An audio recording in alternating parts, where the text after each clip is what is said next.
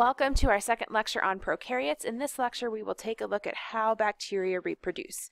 And we will start with bacteria's sexual reproduction, which is called conjugation. Now, I've got sexual reproduction in quotation marks because this isn't true sexual reproduction the way that meiosis and fertilization work, which we'll see in just a minute. So we start with two bacteria, and we'll call them bacteria A and bacteria B. Okay. Now, remember that bacteria have a single circular chromosome. Right? So what happens to start is bacteria A makes a copy of part of its chromosome, and that copy winds up onto a small circle called a plasmid. All right, so step one, A copies part of its genes onto a plasmid.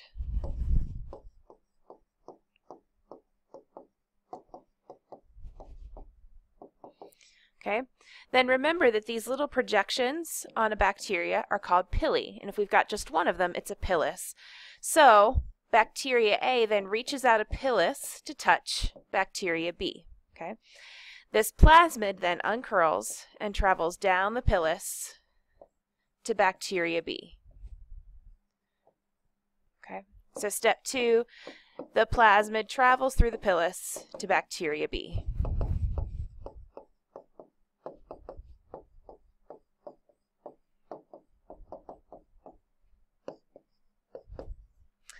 Now remember, bacteria B already has its own chromosome, okay? So at this point, bacteria B may make the plasmid part of its own chromosome, or it may leave the plasmid separate to pass on to future generations. Now this is a bit different, like we said, than meiosis and fertilization. As you can see, there are no offspring from this. It is a one-way transfer of genetic material from one cell to another. It's not reciprocal, things are not getting swapped, it's only a part of the genes, not half. And so while this does increase our genetic variation among bacterial populations, it does not actually constitute true sexual reproduction the way that meiosis and fertilization do. Interestingly enough, this can also happen not only within a species, but between two entirely different species of bacteria. So that also increases our genetic variation dramatically in bacteria. Now let's look at their asexual reproduction, which is called binary fission. And this word binary fission just means two and split. So in binary fission, bacteria are splitting in two. However, this is much simpler than mitosis. So let's walk through it. We start with one bacterial cell. That bacterial cell then duplicates its chromosome. And remember, there's only one chromosome. Okay? The chromosomes attach to the side of the cell, and then the cell pulls apart and you end up with two identical bacteria cells. Okay, much simpler than mitosis. No interphase, prophase, metaphase, anaphase, telophase, no spindle fibers, all very simple. Interestingly, this then leads itself to some easy to do math to predict how many bacteria we have at any given point. So let's take a look at that. We've got the beginnings of our chart with our bacterial reproduction here. I'm also going to add two columns, the number of bacteria and the number of generations, or the number of times we have replicated. Okay, so we start with one bacteria, and we're going to call this generation 0. Okay, that bacteria splits in two, and then we have two bacteria. And at this point, we are now at our first generation. Okay. At our next generation, each of those bacteria split in two. So we've got 4 bacteria at generation 2. All right. In our next generation, generation 3, each of those 4 bacteria split. And we end up with 8 bacteria. Okay. And then in our 4th generation, each of those 8 split in 2, and I'm not going to draw them all because that gets tedious. We have 16, okay? Now, it would be a real pain to go through every generation and have to draw and count our bacteria this way. So conveniently, there is actually a way we can calculate how many bacteria we have based on what number generation we're on. So 1 to the first power, or I'm sorry, 1 is actually equivalent to 2 to the 0 power. So at generation 0, we have 2 to the 0 bacteria, or 1 bacteria. Okay. At our first generation, we have 2 to the first power, which is 2. At our second generation, we have 2 to the second power, which is equal to 4. At our third generation, we've got 2 to the third, which equals 8. And at our fourth generation, we've got 2 to the fourth, which equals 16. So by using the generation number as the exponent for this exponential growth, we can actually calculate how many bacteria we have. And then we can apply this to a larger equation, so we can calculate how many bacteria we have at any given point, no matter how many bacteria we start with. Okay, so take a moment to copy this equation into your notes. And once you've done that, we're going to define our variables. Okay. So our variables in this equation, one of our variables is n sub 0.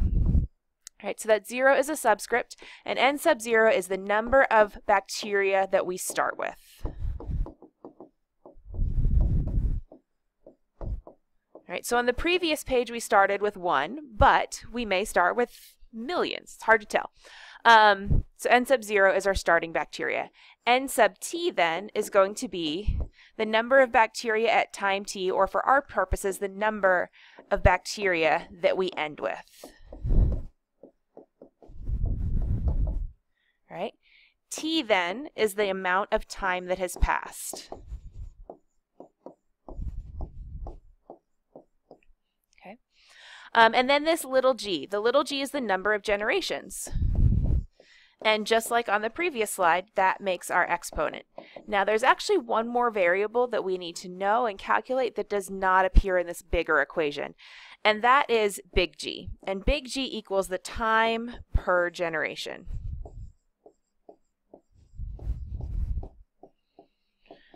Okay, and like I said, we don't see big G in our equation, but conveniently we can calculate it because big G equals T divided by little g. And conversely, little g equals t divided by big G. So if we have our time and either the number of generations or the time per generation, we can calculate the other variable. So let's take a look at how we apply this. Our first example is going to be this one. If 3 bacterial cells replicate every 3 hours, how many bacteria will there be after 27 hours? I want you to pause the video, try this problem, and when you've tried to figure it out, come on back and we'll do it together. All right, so hopefully you have tried this problem. Now let's work on it together. So I always start by defining my variables, and when I do, I always make sure to include units. So let's look at this problem and see what we have. Okay, our first is our 3 bacterial cells. This 3 bacterial cells is our starting bacteria. So our n sub 0, or starting bacteria, equals 3 bacteria. Okay. Then we know that they replicate every 3 hours, okay? Now remember that big G is our generation time, so big G equals 3 hours per generation, okay? And then the last thing that we know is that we're looking at them after 27 hours. So our total time passed then is 27 hours. Now, if we take a look at these, we don't have enough variables to start using the big equation. So we're actually going to start with our small equation to figure out little g first. So remember that little g equals t divided by big G. Okay, so in this case, it equals 27 hours divided by 3 hours per generation. Okay. Now, there's a reason that I'm carrying my units through. In science, we use our units the whole way through our problem so that we know we have the right units at the end, okay? So we know that 27 divided by 3 is 9, and our hours divided by hours cancels out. Now, when you divide by a denominator that is already in a denominator, it actually flips up to the top, okay? So our little g then equals 9 generations. Okay. Now we can turn to our big equation. As a reminder, our big equation is n sub t equals n sub 0 times 2 to the g power. Okay. So n sub t equals 3 bacteria times 2 to the 9th. Okay. Now you can use your calculator to figure out that 2 to the 9th equals 512. Okay. And that 3 times 512 equals 1,536. Now, since we carried our units through, we know that we are ending with 1,536 bacteria. Okay. So take a moment to get that in your notes. Once that's done, move on to the next practice problem. So this is our next practice problem. After 14 hours of replicating every 2 hours, a scientist counts 512 bacteria in her liquid culture. How many did she start with? Okay, so take a minute, practice that in your notes, come back and we'll do it together. So what we know from this problem, our time is 14 hours. They replicate every 2 hours, so that's big G. And since she's finishing after 14 hours is when she counts 512 bacteria. We know that's our N sub T. So N sub T equals 512 bacteria. So we begin this problem just like the last one by finding little g. So little g equals T divided by big G equals 14 hours divided by 2 hours per generation. All right, hours cancel out, generations comes to the top, 14 divided by 2 is 7. So little g equals 7 generations. All right. So now we come to our larger equation, N sub T equals N sub 0 times 2 to the G. In this case, we don't know N sub 0, so instead we plug in N sub T, which is 512 bacteria, equals N sub 0 times 2 to the 7th. Okay. Now 2 to the 7th equals 128. Okay. So now we divide both sides by 128. And we get 4 bacteria equals N sub 0. So we started with 4 bacteria. Take a moment to make sure you've got that in your notes and you understand it, and then move on to the next problem. So for our next problem, after incubating for 10 hours, 6 bacteria have multiplied to become 192 bacteria. What is their generation time? Again, take a moment to try that, and then come on back. Okay, so let's define our variables. So our total time is 10 hours. Okay, we start with 6 bacteria, so that's our N sub 0. And they've become 192 bacteria. So that's our N sub T. Now in this case, we can't start by finding little g. We don't have enough variables to do that. So instead, we start with our larger equation. Okay? So if we plug in N sub T and N sub 0, we can then divide both sides by the 6 bacteria that was N sub 0. And we get that 32 equals 2 to the G.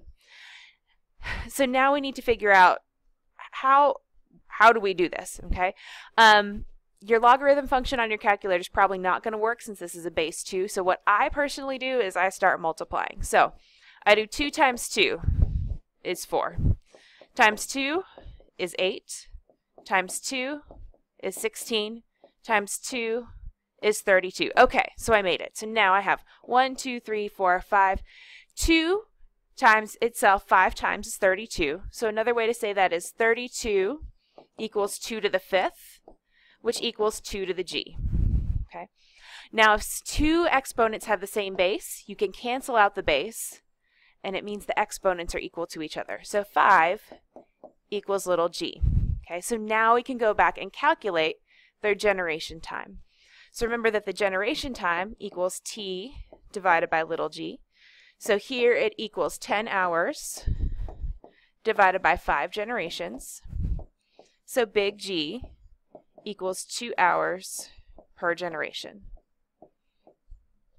Okay, if you can do that problem, you can do any of the rest of them. So now let's take a look at what we can do to graph the growth of our population. Okay, so take a moment to copy these axes into your notes. Once you've done that, restart the video. So this is the kind of population growth curve we would see for a bacterial culture in a plate like we cultured in class. When we first put our bacteria in the plate, their growth is kind of stagnant at first. We call this the lag phase. And in this phase, the growth rate is equal to the death rate. And this is happening because they're still acclimating or getting used to their new environment. However, after they've gotten used to their new environment, growth takes off. And we call this our log phase. This is the phase where the math that we just did on the previous 3 slides actually applies. So in this phase, they are growing at a much faster rate than they are dying. Okay, they're able to do this because they have abundant resources and nothing is stopping them. Okay, so the population grows. However, after some time of doing that, their population will flatten out again, okay, or at least their growth rate will flatten out again. We call this their stationary phase. Okay, in this rate, once again, growth is equal to death. This happens because the resources have started to become limited. They're not gone, but there's not enough to support infinite growth. And in ecology, we would call this that they have reached their carrying capacity.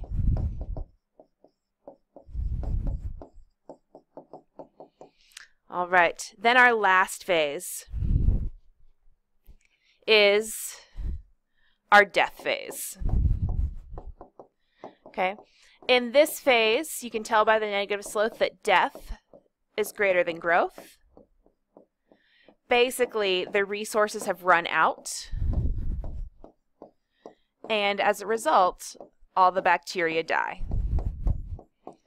Okay, so this is what we would see in our plate in the lab. Not usually happens in nature because bacteria can move and travel in nature.